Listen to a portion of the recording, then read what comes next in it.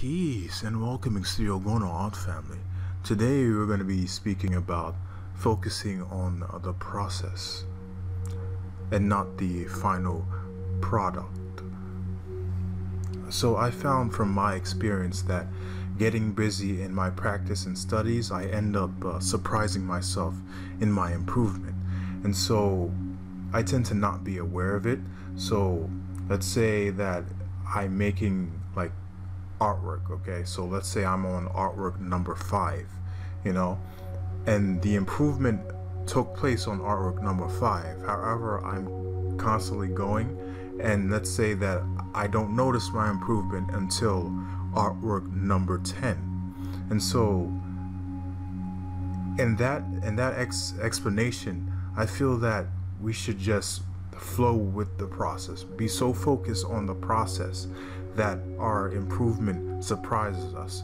Our improvement is shown in like the older artworks, but we're not like we haven't really like paid attention to it, until like we finally realize that, oh, okay, I improved since artwork number 5. And so I feel that improvement is a natural byproduct of our studies and challenges and practice, and that if you aren't improving through those means, that there needs to be a change in routine. So from my experience, like I've spoken to some people that say that they haven't improved for years, and they say that they come up with like excuses like I don't have any talent, etc. However, when I continuously like question them and give them suggestions and videos, teachers, and books to look into, it turns out that they weren't serious about improving or drawing. They just liked it. They just liked the drawing for fun, and that's okay too. So from this, I can say that to be honest with yourself, whether you want to improve or not. Furthermore, I feel whenever we want to learn more effectively and quickly, I feel that it's necessary to have a peaceful mental state and to practice or have patience, because patience is key to the process.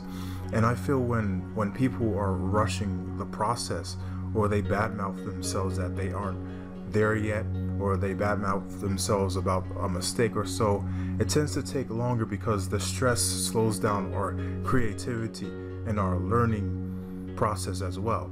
So the paradox to learning quickly and effectively is having patience.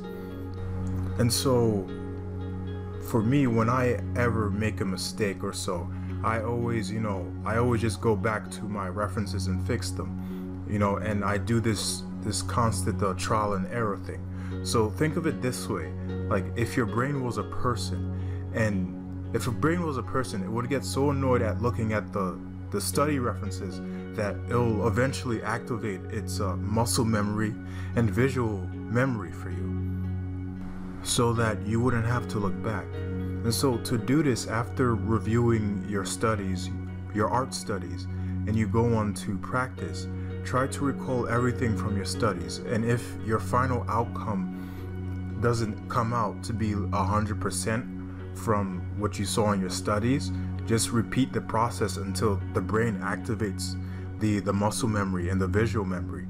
And be sure to stay consistent, because you have to prove to your brain that this is what your heart desires. So when your brain sees you being consistent, it'll be like, okay, this person has proven to me that he's passionate about doing this. He's passionate about learning this language. He's passionate about learning this in art.